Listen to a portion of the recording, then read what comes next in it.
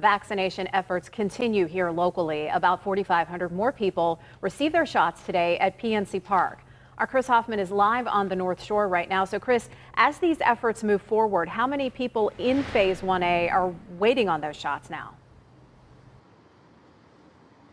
Kim, we're talking about hundreds of thousands of people waiting on shots, even though thousands of people were getting their shots today at PNC Park and just down the street at Heinz Field.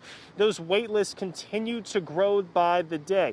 Now, we did learn today in talking with the Heritage Valley Health System, they are now going to start offering the shot to anyone 50 and above, whether they have pre-existing conditions or not. But you must be in their service area. Heritage Valley does have a wait list of about 95,000 people.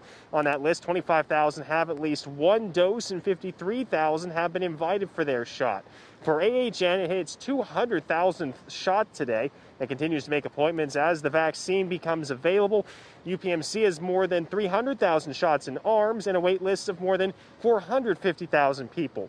It's doing about 20 to 25,000 shots a week with the capability to do 3 times that. It is hoping for more doses from the state.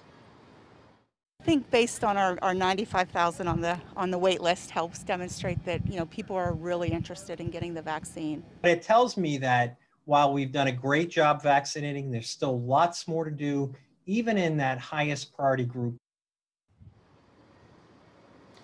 Now, doctors are asking for everyone's patience on those wait lists. They're trying to get those shots as quickly as possible. And they do feel with moving to the next phase, Phase 1B, they feel that should be hopefully just maybe a matter of weeks as opposed to months as more doses do become available. We're live on the North Shore this evening. Chris Hoffman, KDKA News.